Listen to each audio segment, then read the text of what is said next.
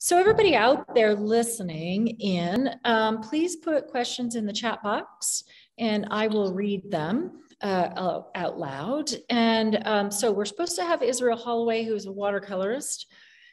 He's supposed to be here and he has no excuse like I'm on the wrong time zone because he's in Colorado. So we'll see. We'll see if he shows up or not. But we do have Nancy Bass from the East Coast and brand new to the show this year. Super excited to have your work in the show. And Neil Sherman. Neil, is this your fourth year? Fifth? I think it's 4. Yeah. 5. Yeah. So Neil, from the very cold upper Wisconsin area. Minnesota. Well, it's all the same up there, right? It's just a big white blur. Okay, sorry. Okay, I get it's a difference. Okay, from Minnesota. And so this is going to be really fun because Neil, your work, here you are in a Western show. You're creating work that is really based on Northern Minnesota. But it really, I have to say, resonates with my audience. And so I love what you're bringing to this work. And so I am going to screen share when we get to each of you, and we're going to talk about each piece individually.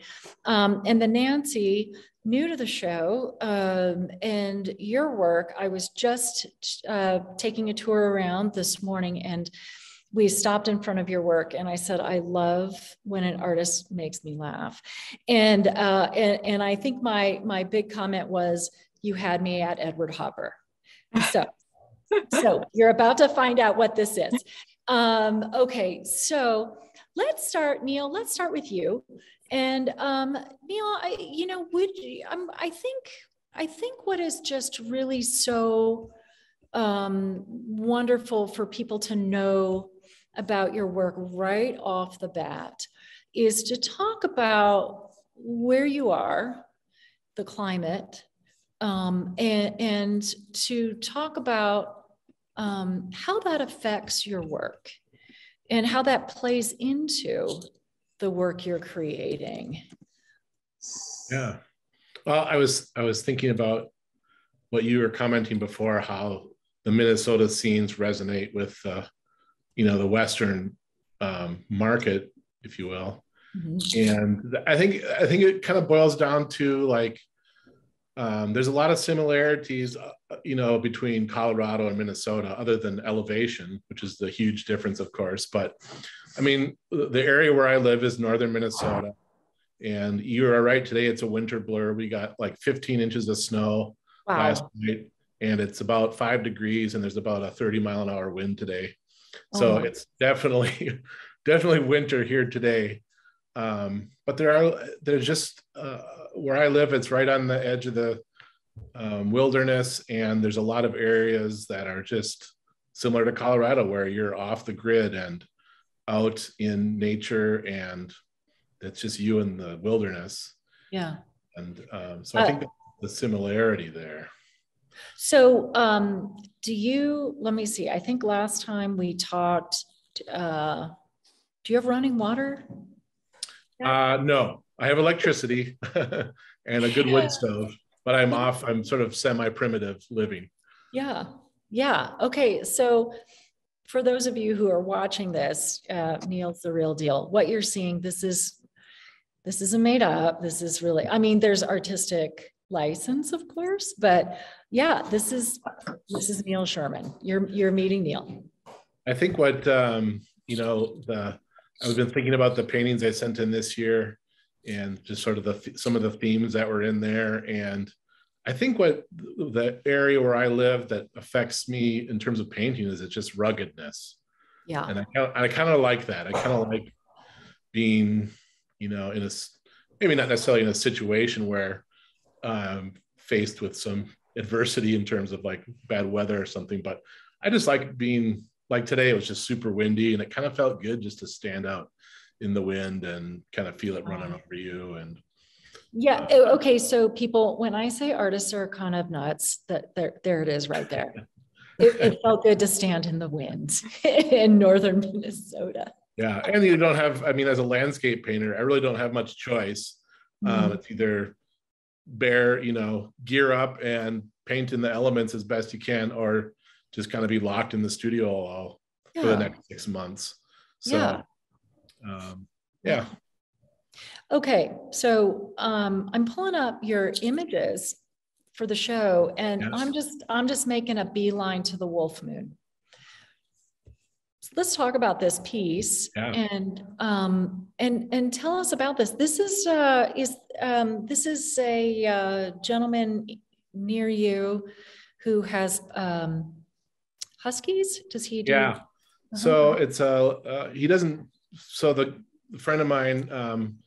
This is a local resort lake, and my friend, he doesn't do it anymore, but he used to, during the wintertime, he would offer dog sled rides for the guests of the lodge.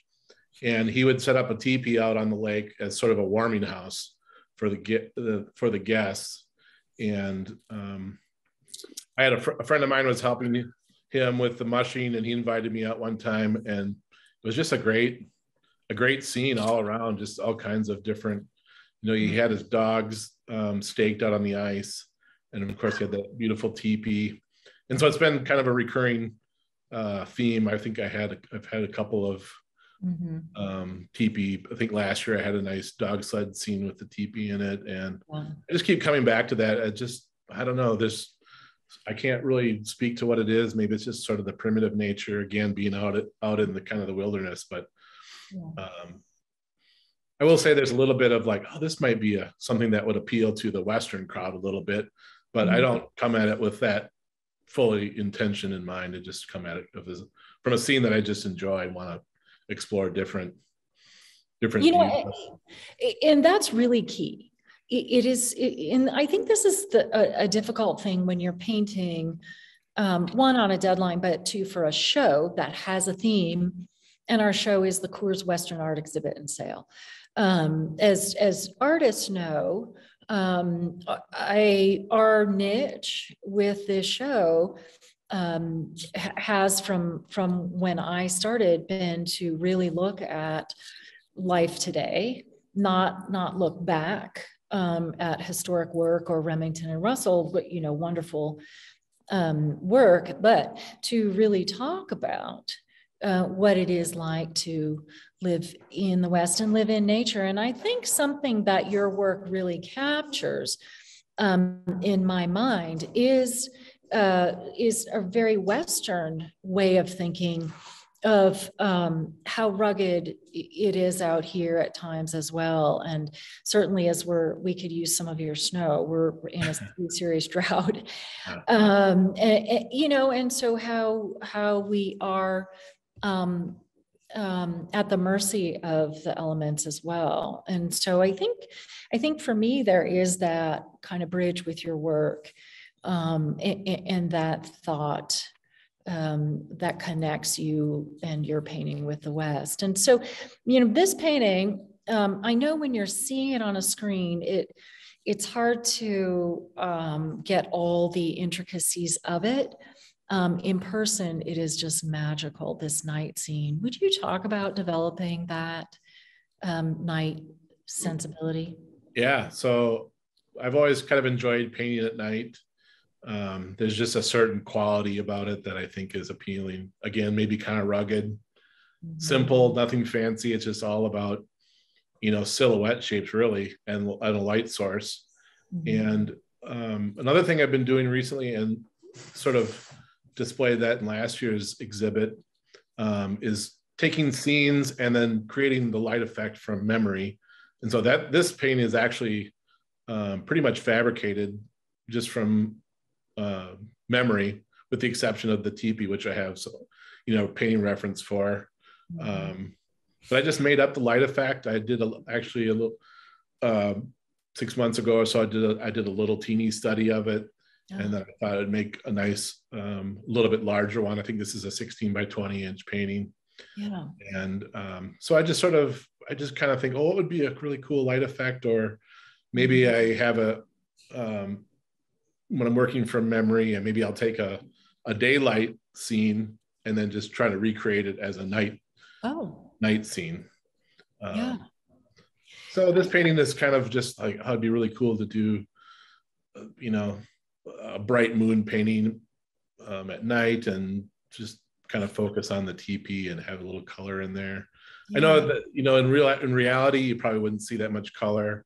It might not even be that bright, but I just, you know, it's just appealing, and it's fun to play with that contrast of light and shadow. For sure. Yeah. Here's another one. Let's just stay on these. Okay. So Winterized is an 8x10. And this one too, these are just such little gems. And you're, you know, speaking of that, just really, you know, how much can you really see in this kind of weather condition? And, you know, in this painting and all your paintings, you know, are really, really meant to see in person, because they're so subtle. And this is another one that is really, all the tonality is so tight with it. Yeah, this painting, I remember this was two winters ago, I think. And there was a hoarfrost. And so everything was covered in frost.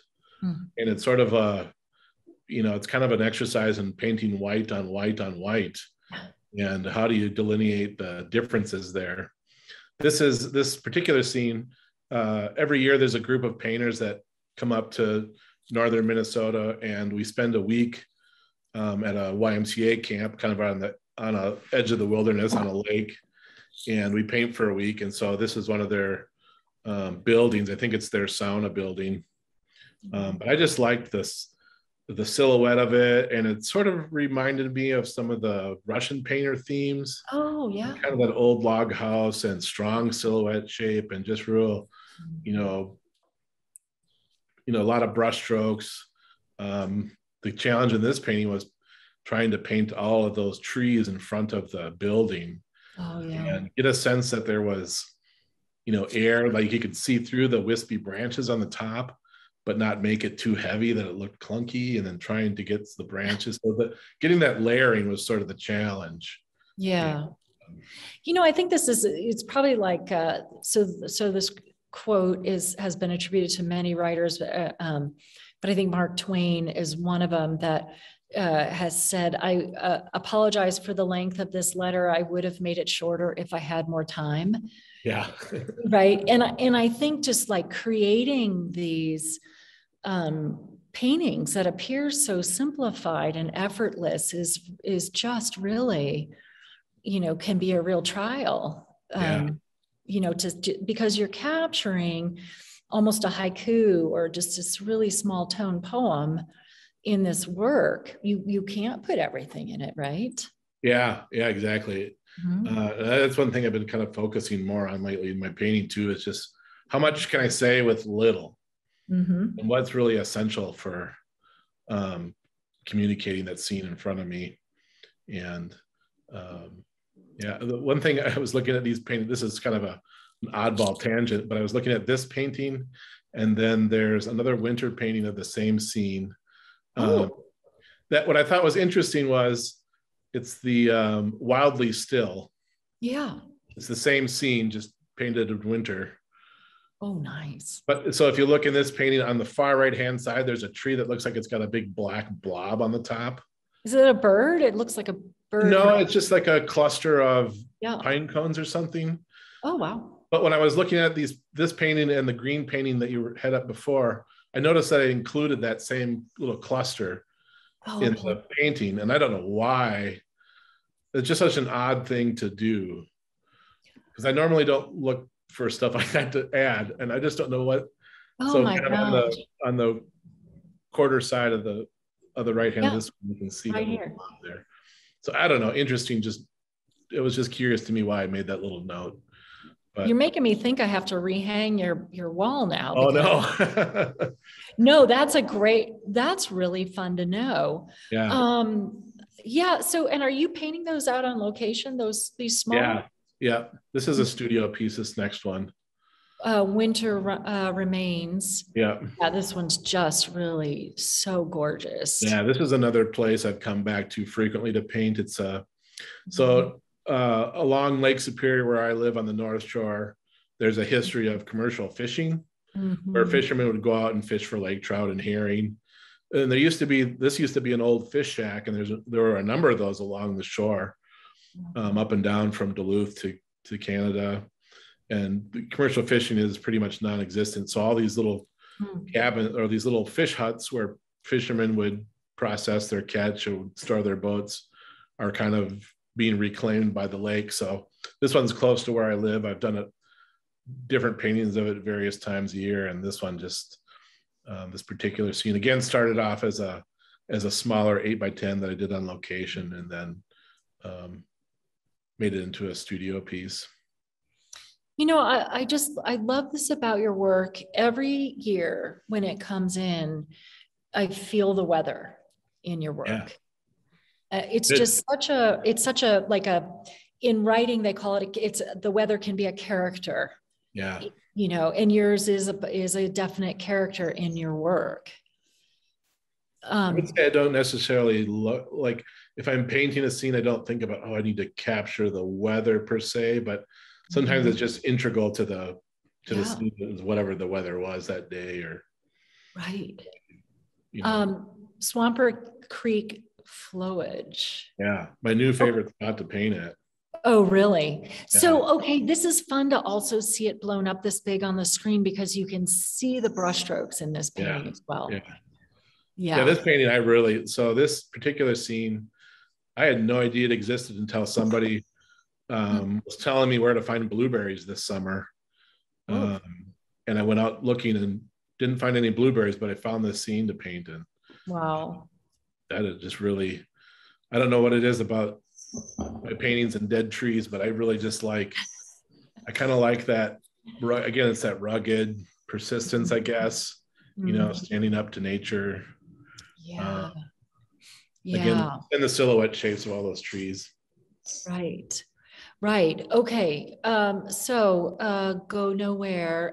Hey, Gregory Mays, would you just shut off your video? Would you mind doing that too? Okay. I'm going to take the spotlight off of Neil, and we're going to head over to Nancy.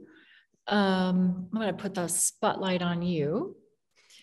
And so much fun. Okay. So Neil, Go Nowhere. We're coming back to you. Nancy, how are you? So your first year in the show. I can't believe it. I mean, I just couldn't believe it that I got in. It's really exciting. You know, it's so funny because we get a lot of artists applying for the show. I always tell people this, and the show is not juried every year. There are a lot of shows out there. In fact, there's one that I am a naughty juror for. I was supposed to make my selections by yesterday and have not. But there are a lot of shows that are completely juried, which means all the work is and all the artists, there might be some that are in every year, but all the work, it's just brand new. It's a clean slate. The Coeur show, we work more like a gallery. So I have a stable of artists who come back year after year, but we always have room to fit in artists. So usually from artists who apply, like Nancy did, I'll take 3, maybe 4 artists out of, and it could be upwards of 400 plus who apply to the show. So I'm glad you're on, because I'm also you have to tell me about this work and where this work has come from. But let's start, if you don't mind. Would you please talk about your background? And you are from the Carolinas? Well, I was born in the Midwest in Illinois, and I spent my first 20 years there. And then when I got married young, and my husband and I moved to Virginia, and we bought a farm. and we started raising cattle. I had studied art in college, and my teachers had encouraged me to be a portrait artist. So I had started doing children's portraits. But anyway, we moved out to Virginia and we started farming, and we bought some cattle, Black Angus, and we had a Hereford bull.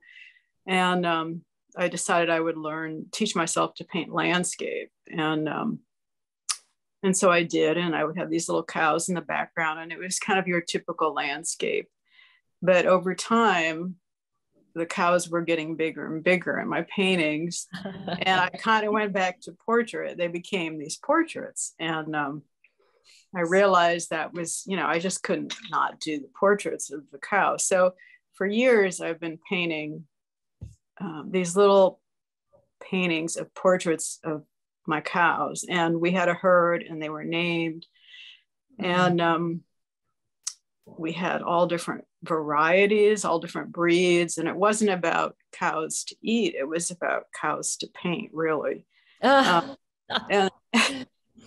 yeah, that's not how it generally works. No, it's not how it works. But we would go to a cattle show and I would pick a cow based on how pretty she was, her face or whatever, not on how good a breeder. I mean, I just didn't care about that. I love it. So we had a beautiful herd of cows, and it just was a magical life, and they inspired my painting. It just really changed. And so as time went on and I was doing these paintings, I wanted to find new ways of painting the cattle that hadn't been done, that I wouldn't bore myself with, something different. And so originally I started painting them with abstract backgrounds. They were like color filled. So it was in college, you had studied color fill painting and you never would put in anything realistic. So I thought, well, I'm an artist, I can do anything I wanted. So I would juxtapose these cows in front of color fields, and it just took off. I mean, I just did really well with that. And I did that for a long time until I kind of got tired of doing those. And my favorite thing to do is for a vacation is to go to a city and go to an art museum. So when I was a child, we would go up to the Chicago Institute of Art. That was, and just, we would just do that. And so art has always been really important to me. And I've had favorite artists, and like Warhol, obviously, and Thiebaud, just so many. So I don't know how I came up with this idea, but I decided I was going to have my cows were going to go to the museum. And so I've been working on this series of paintings for a few years, and I don't know, they've done really well. They've won awards, and I'm still working on them. I have plans for more. The tricky thing about this isn't replicating the painting so much. Right. It's finding the right cow for the painting. So, okay, let's talk about that. How is this the right cow for Warhol? What made this cow just be totally like, I'm hanging out in front of Andy? I think it was, I have files and files that I took over the years of my cow. So I go through them, and I think the black with the outlining of the Maryland seemed to me to work, and something about obviously the frontalness of Maryland and the frontalness of the cow, the direct gaze engaging you. And the fact that I could weave the gold into the black and some of the other colors. Whereas like if I had taken a white cow, it would have dominated, I thought. Oh, yeah.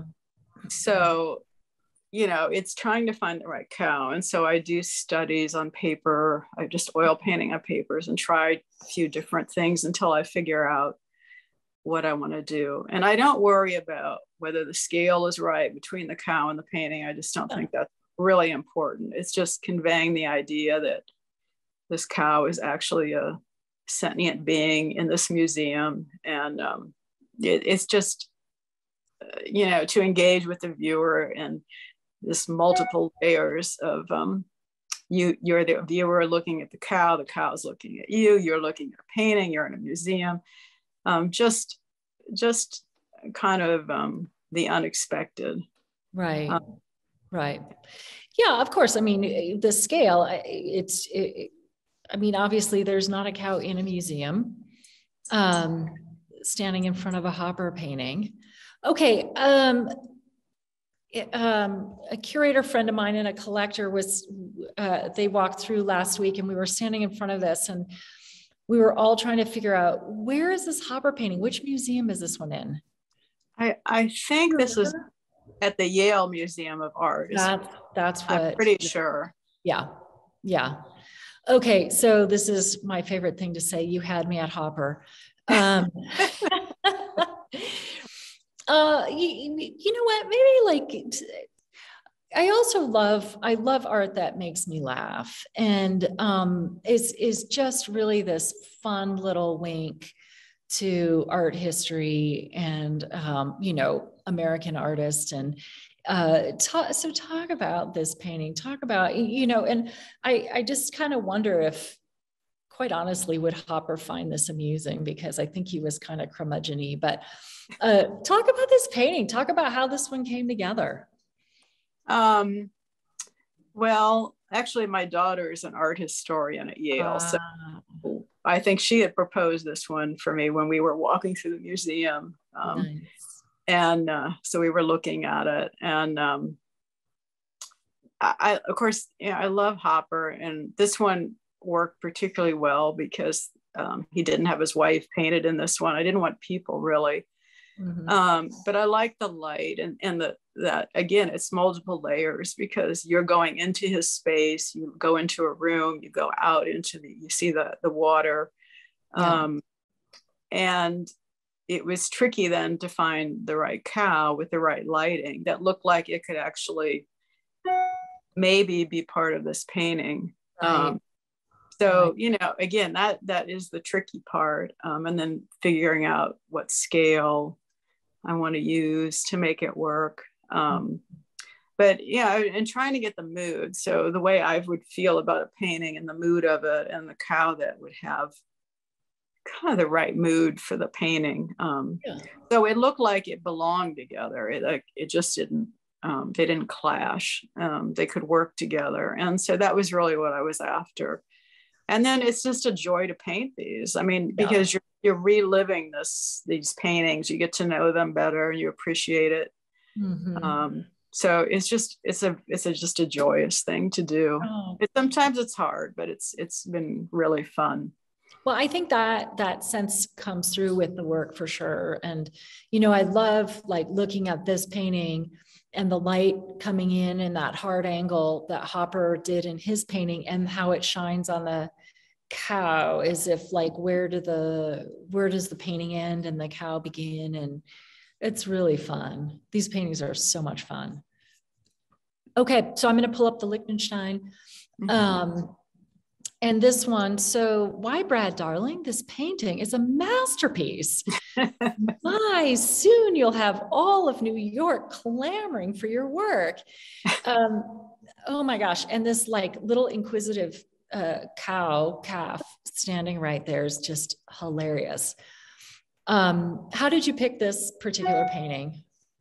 Well, of course, I love the art reference. I just thought that was too hysterical that I couldn't use it. I mean, and it had sold, I think in the last few years, this painting sold for some insane amount, 130,000 million. I mean, It was like a record breaking painting. So I had seen it, I think, online and when it had auctioned or something in Artsy or something. And so when I was looking through his work, and it just seemed like the one I wanted to use.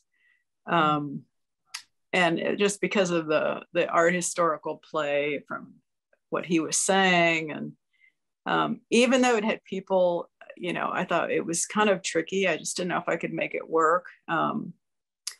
But again, I found the right cow, I thought, to kind of pull it off. And she was one of my favorite cows. And oh, this was one of yours.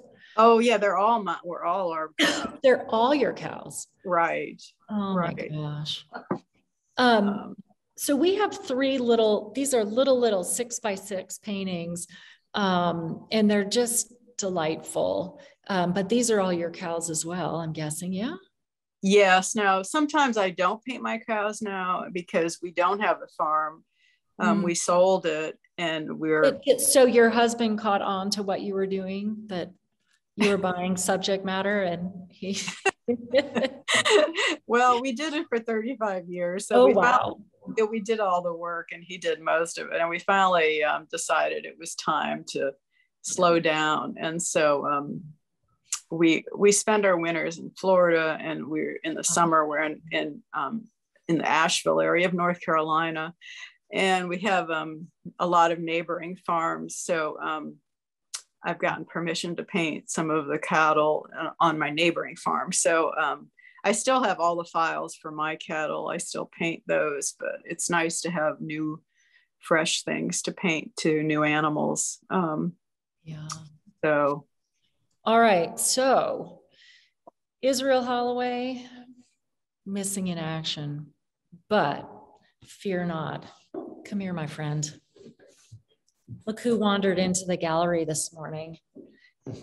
David Griffin. So we are sitting in front of his paintings. And so this is a game day decision, right? This is how I roll. Punt. This is punt. Exactly. Well, not quite. No, it's audible. It's an audible. Yeah, it's an audible. Yeah, right. So, all right. So, Neil, Nancy, hang tight. So what I like to do at the end of these talks is have the artists all, if you have questions for each other, I'm going to open up the mics.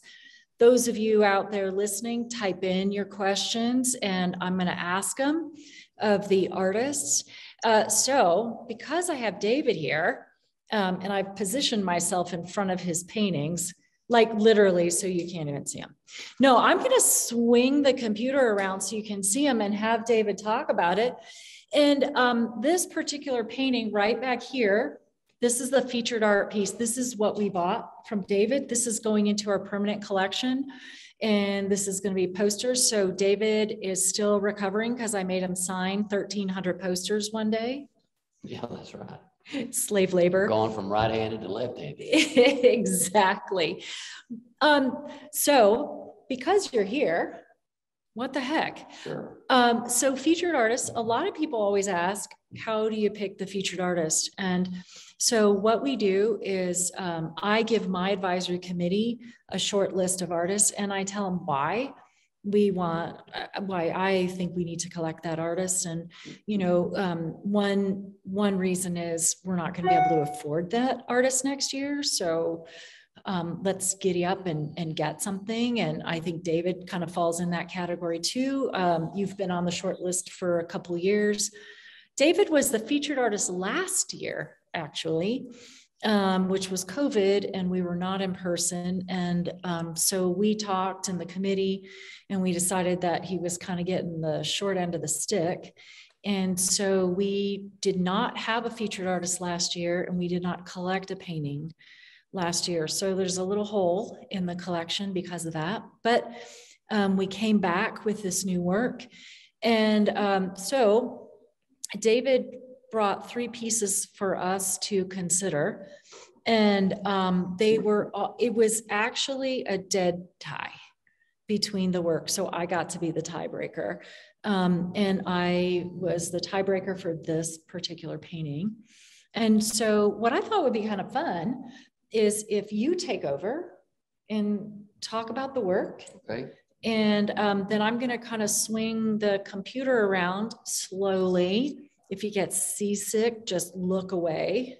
Do you ever hear people do that? They're like, oh, let me show you this. And I'm like, ugh. You know, it is disconcerting. It is a little disconcerting. Okay, I'm going to scoot out of the way, but this is the one we got. Okay. And so, yeah, tell us about this piece. This painting, the title of the painting is Only a Matter of Time.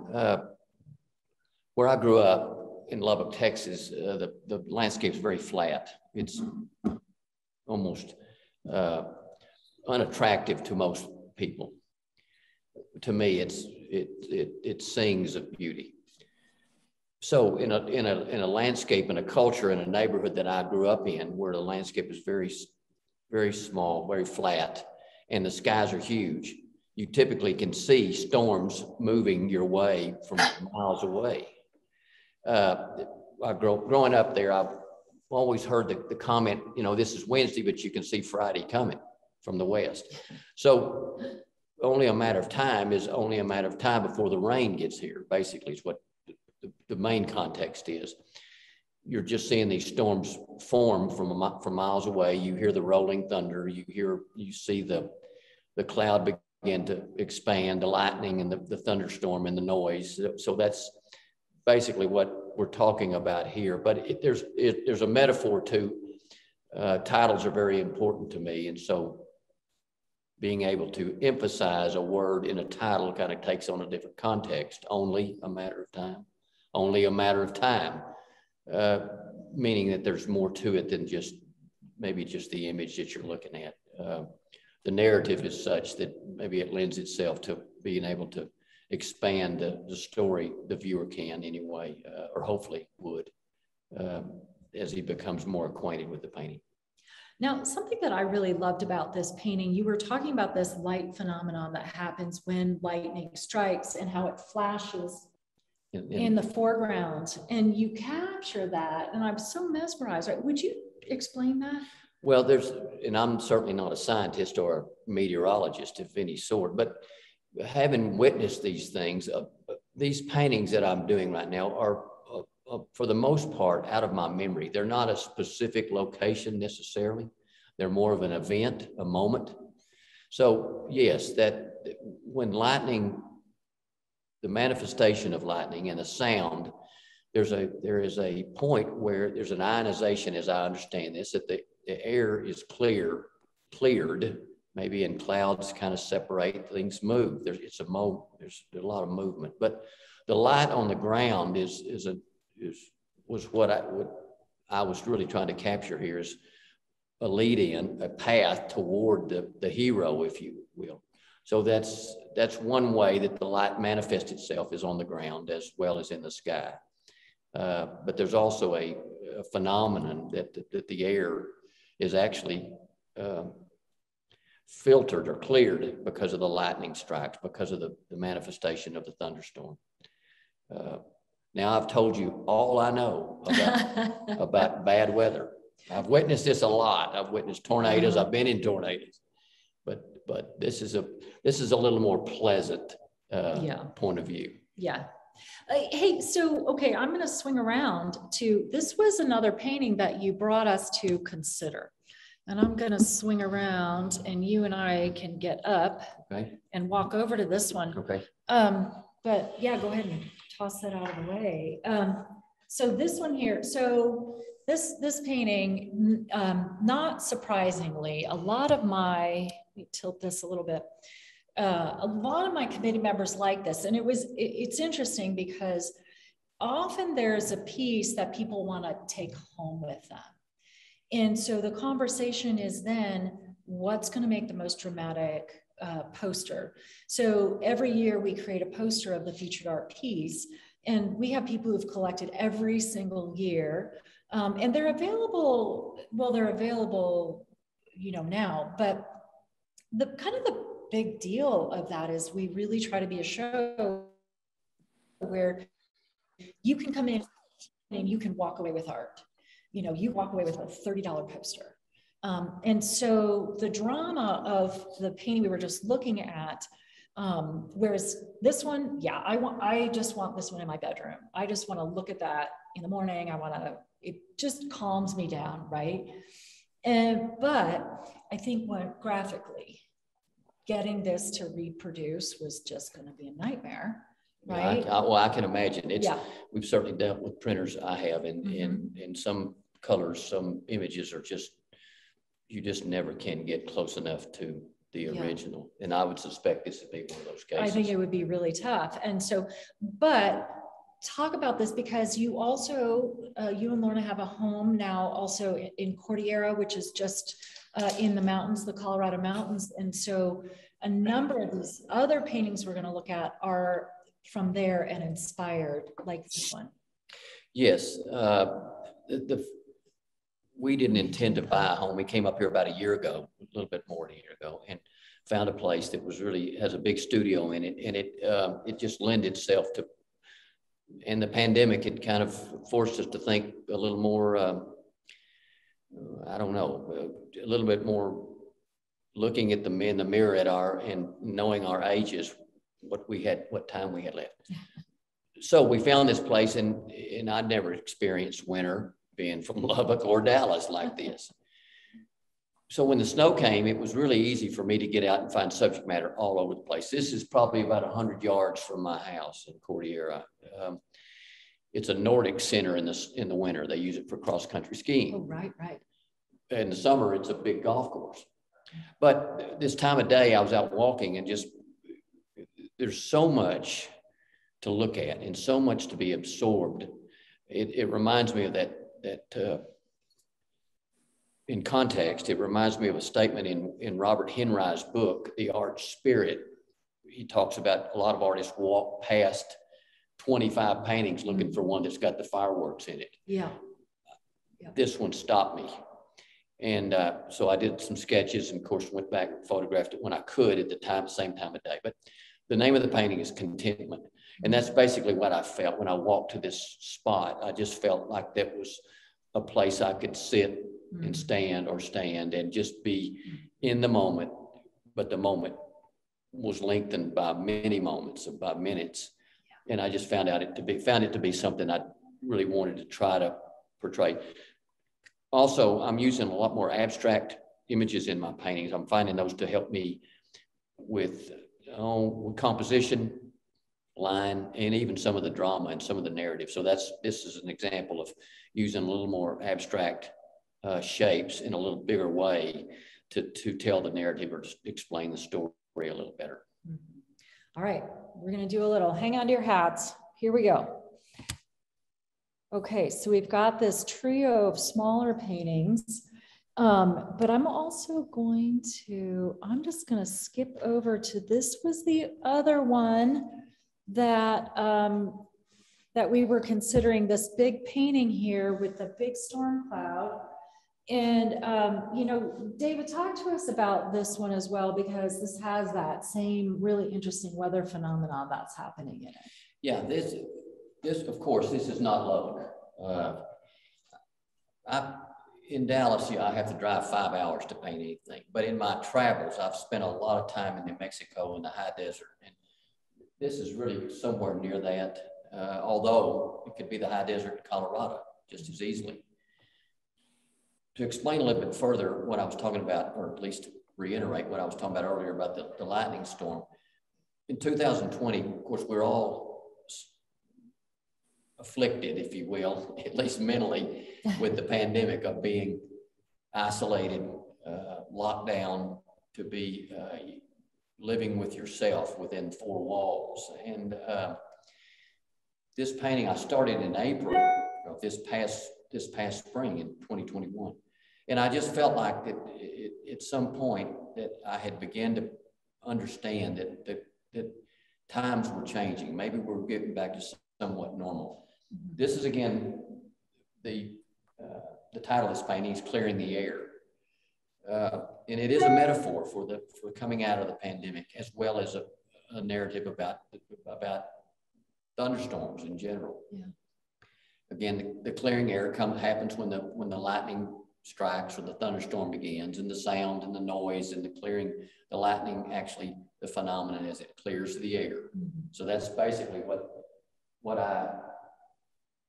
the germ of this painting came from that idea, and I just expanded it. And as I talk about it, as I look at it again, I'm reminded of where I was when I started this painting, and the feeling I had about trying to say something more than just a pretty picture, say something a little bit more about what was happening to me. Because basically, as all artists know, as Neil and as Israel and others know, these paintings are self-portraits. They're where it's impossible for us to create something and leave our heart or our soul or our emotions out of it. So there was a lot of emotional and liberation for me too. But these are all somewhat self-portraits at different points of the day and my life. You know, and I think that's such a really important point to make. And I think artists kind of make that point to different degrees as to what you're comfortable in saying, because to somebody just walking out to it, they're like, a self-portrait, where are you in this? I don't see your face in this. But when you get that close to the work and you reveal that much of yourself, it is a self-portrait, even if it's a landscape or a cow in a museum. Sure. Or a, you know, this cold night scene of, you know, your friend's teepee and where sled dogs are kept, right? It's, you know that so well. And we talked about this, and I'm wondering if you would elaborate on it. We talked about your progression through, this is the 13th year you've been in the show. When you started, you were still transitioning out of being an illustrator. And there were great works of your neighbors who happened to be cowboys on the ranch. You grew up in that ranching family and lifestyle. So you're painting what you knew. But this work now is really, is it 180 or? Yeah, it's got, if you, on the scale, it's about, it's outside of, there is dirt involved and there are sky clouds. It is about as opposite as I could go in my own head. And to speak to that, it's so, an artist doesn't need much affirmation. We just need a little bit of a nudge to say, I really understand I think I understand what you're trying to paint there, or I really like that, and I like it because, not because it's just beautiful. It touches something inside me.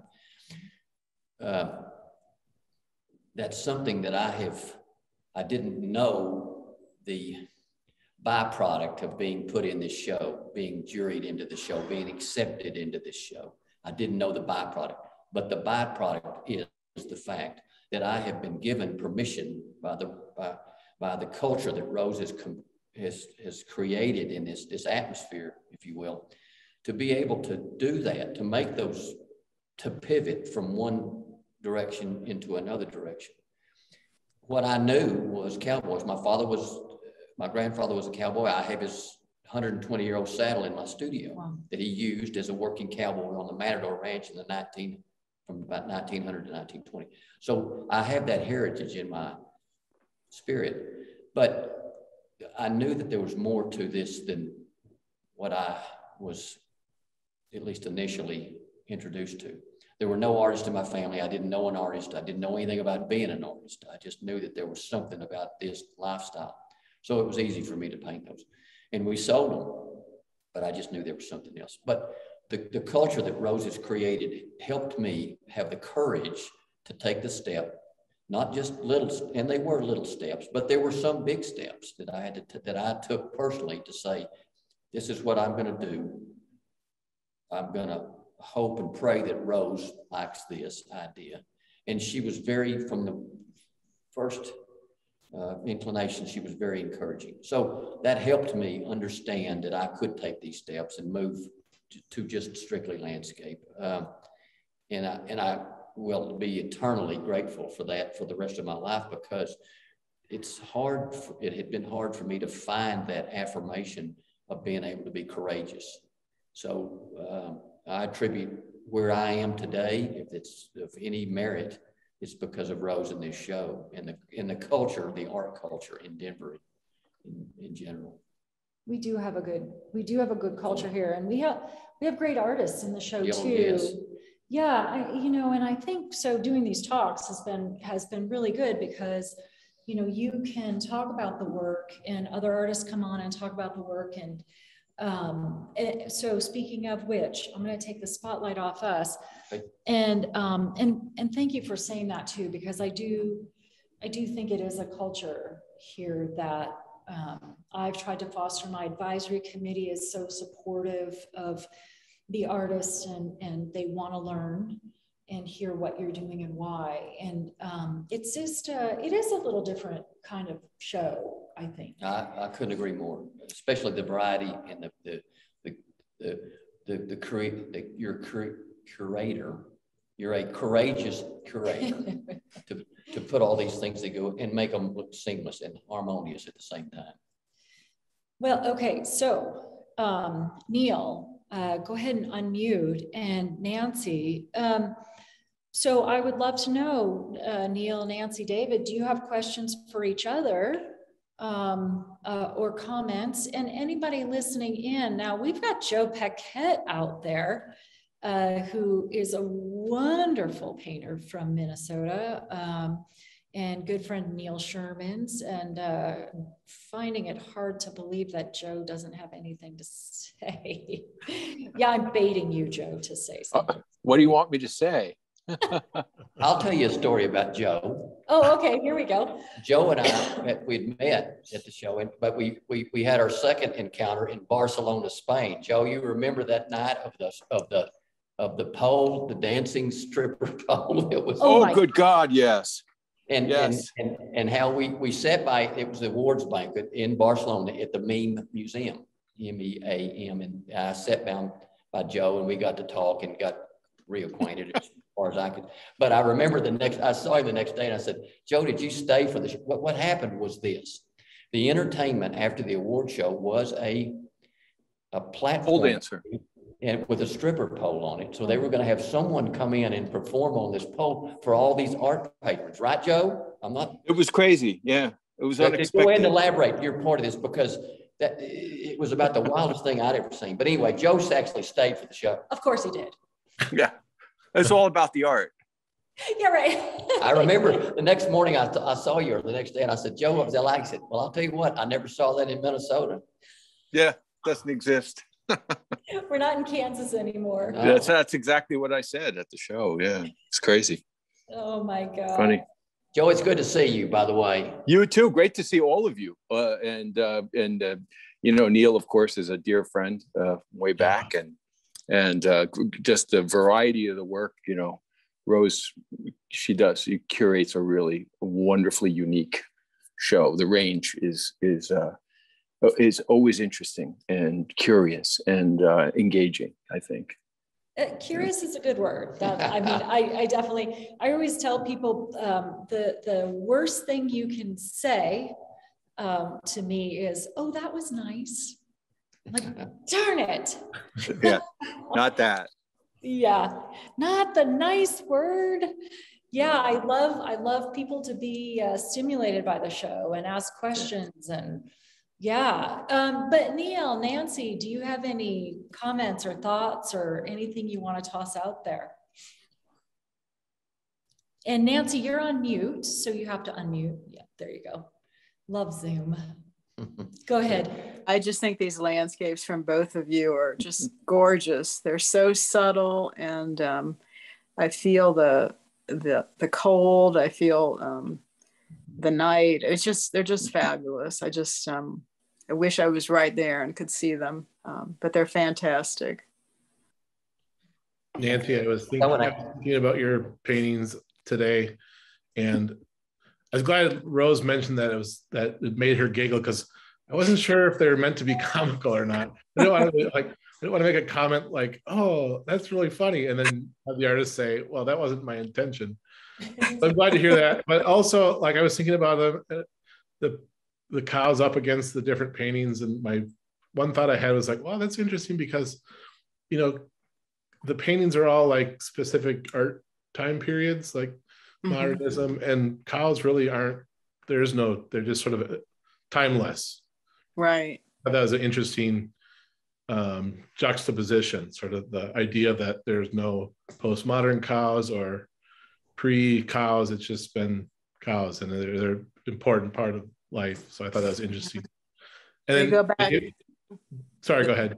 No, the earliest paintings, you know, the cave paintings, you had animals, and just all the way through, we've had cows in all different periods.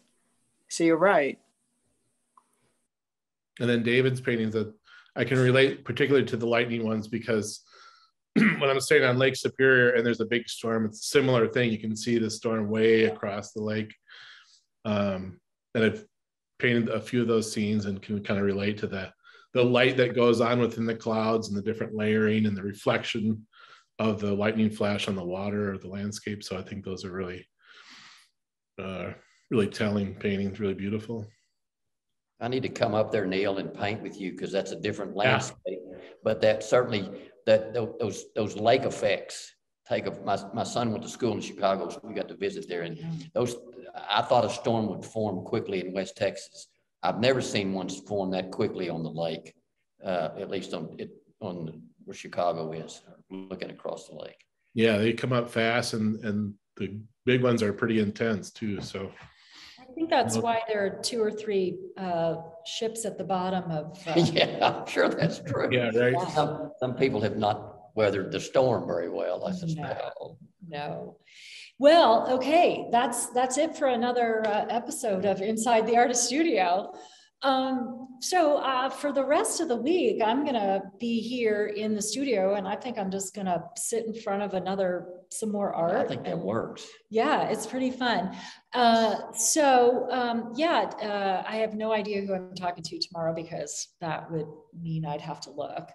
But please join us again. And the gallery, FYI, if you're in the area, the gallery, all the art, we are open from 9 to 4 every day this week, through Thursday. And then Friday, everything comes down for the holiday break. And then it all goes back up on Monday, January 3rd.